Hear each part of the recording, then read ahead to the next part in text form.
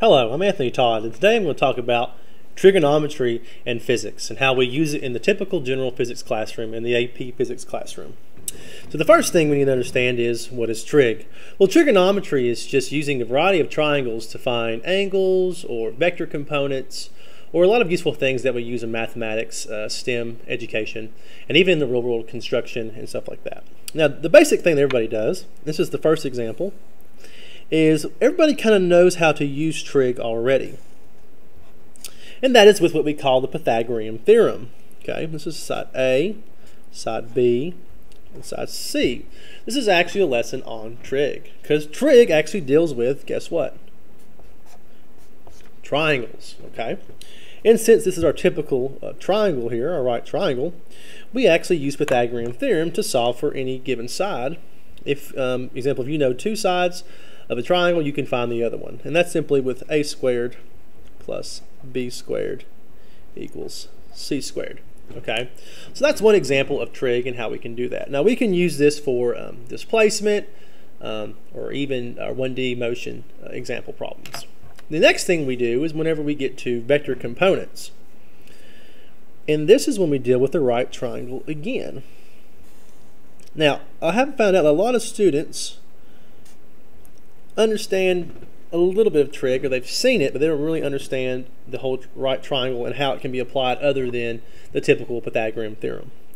Now, please note, the sum of all your angles on any triangle must equal 180 degrees, okay? And that's typical of everything. So this is angle 1, angle 2, this is angle 3, you know, angle 1 plus angle 2 plus angle 3 must equal 180 degrees. Okay.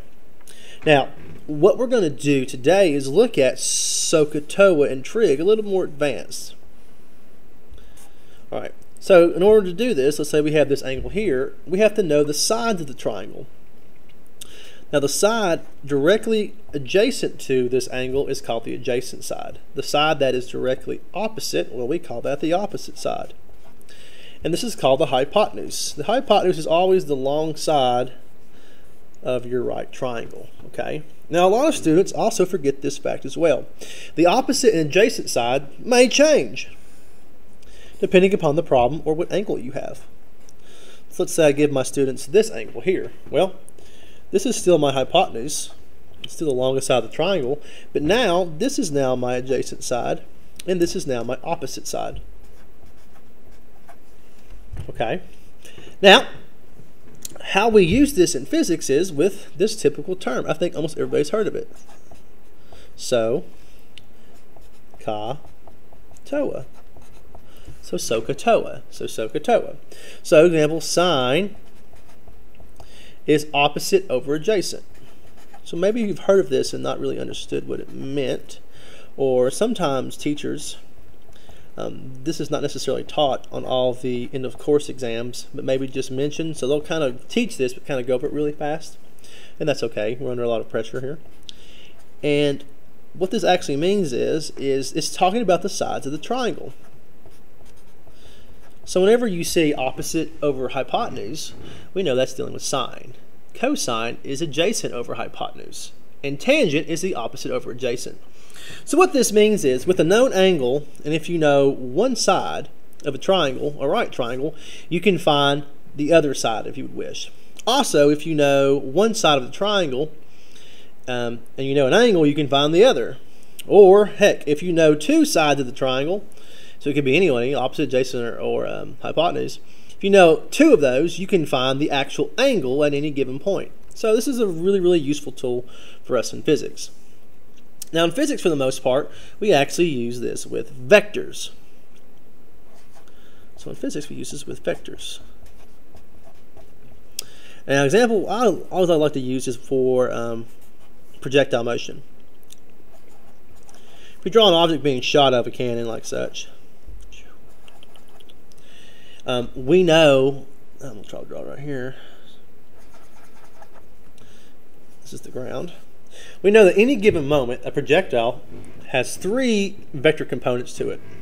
This V right here is what we call the instantaneous velocity. Now notice it's going to change as time progresses. And it might look something like this, and then it might look something like this. So that velocity is always changing. But also note there are different components of it. In projectile motion, we always know there's a velocity in the x direction as well. Now, fun fact, since the acceleration in the x direction is 0, because we are dealing with a perfect world, so perfect world problems, that means this vector in the x direction always remains constant. So it's never changing. And that's a fun fact to remember. So another thing with vectors is, even though it's not really, it's there, but it's been being hidden by the instantaneous velocity vector, that doesn't necessarily mean that it's not there. It's just, it's kind of combining with the other one, okay? And so as well with the velocity initial in the y direction. And we also have the v naught y. This is the velocity initial in the y direction. Now, in the y direction, so now that's the x. In the y direction, we are experiencing gravity. So this object is obviously going to accelerate downward. So that means our velocity vector in the y direction will slowly get smaller, go to 0, and then right here it will invert when the object's on its way back down.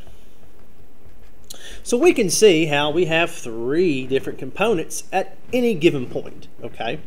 Now, how we find these is very important, okay? So I've kind of made some example problems, okay? So how we're going to find these is with using the trig that we learned before, okay? Now how we're going to apply this is very simple. Whenever you do a kinematics problem, especially a 2D kinematics, remember 2D just means 2 directions. And typically we're dealing with the x and y direction. So it's horizontal and vertical, so side to side and up and down. We need to know these vectors here. So example, I drew a problem where this object is being shot out of a cannon, or I don't know, it could be a cannon of some sort, like such. It's being shot out of a cannon at 50 meters per second at 15 degrees, okay? What is this velocity initial in the x direction, and what is its initial velocity in the y direction? These are very important things to find out and remember when we are dealing with projectile motion.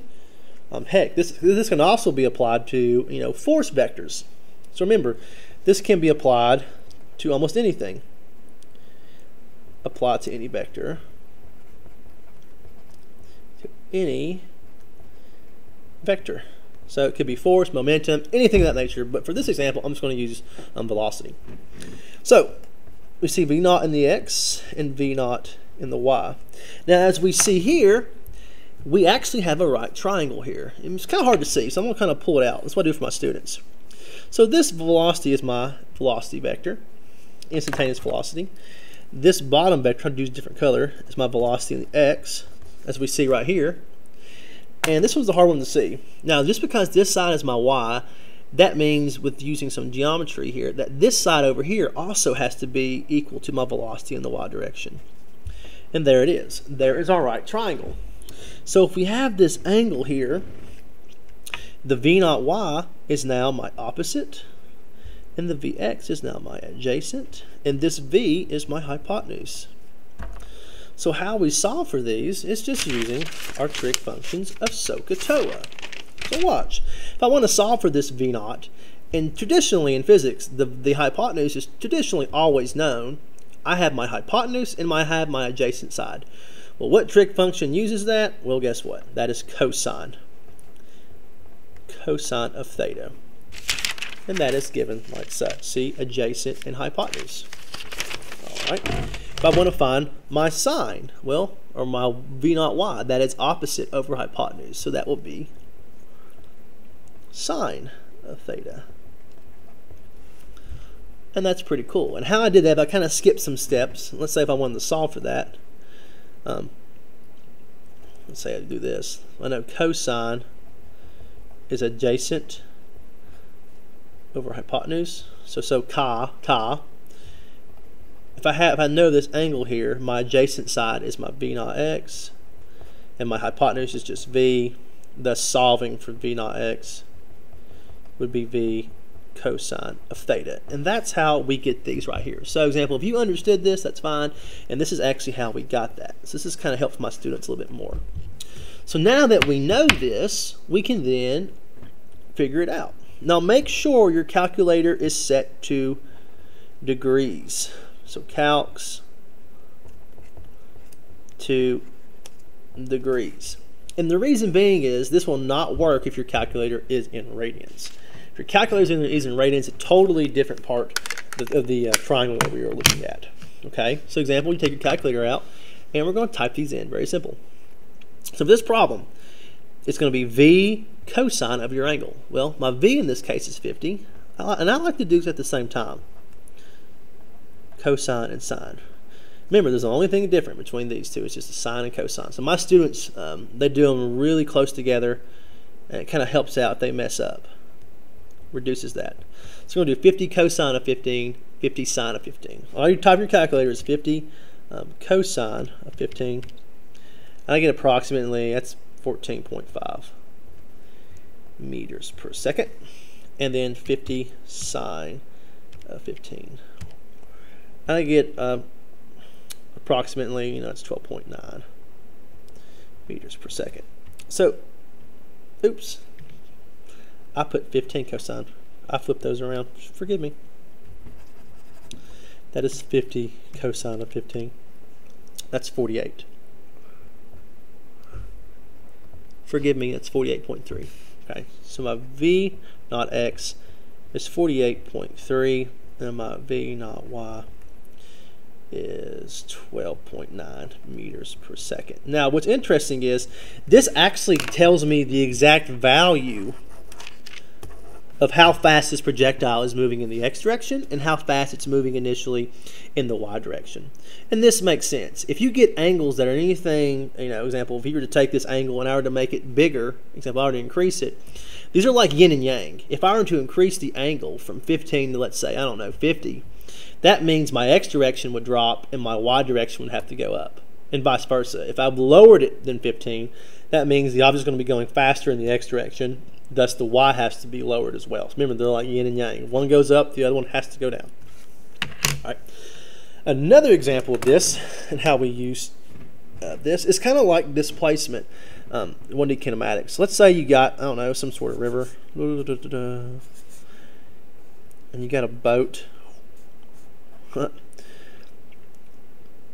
And let's say you want to, how far you are from the riverbank to the middle, and let's say you're 50 meters, and all of a sudden this boat goes down the river, and you want to figure out how far down the river it went. And so you take your protractor out and you find where it's at on the horizon, and you measure this angle right here, and you find that angle to be, let's say 40 degrees. Well, how far down the river has this boat traveled? That makes sense. So pretty much what you have is this.